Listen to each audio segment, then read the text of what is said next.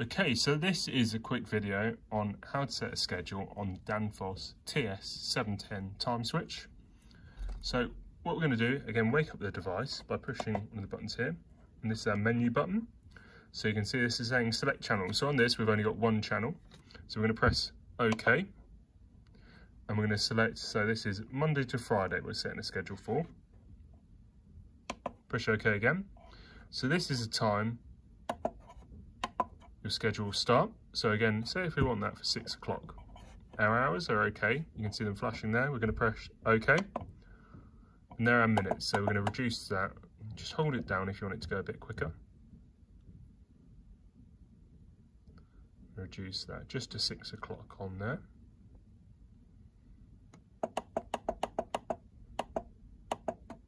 Once we're happy with that, press OK. And this will be when we want our first period to go off. You can see it at the top there. So we're going to increase that to 9:30. So again, just adjust with these arrows on here and press OK once you're happy. And this is our second period. So this is when it's going to come on. So if we want that on 5:30, just adjust with those arrows and press OK once you're happy. And we're happy with those minutes there. That's our off period. So say if we want it at 11:30, just increase it or decrease it however you like and push OK once you're happy. Same with the minutes. So this is our Saturday and Sunday. So you can see we've moved across to Saturday, Sunday and the first scheduled period. So that's coming on at 7:30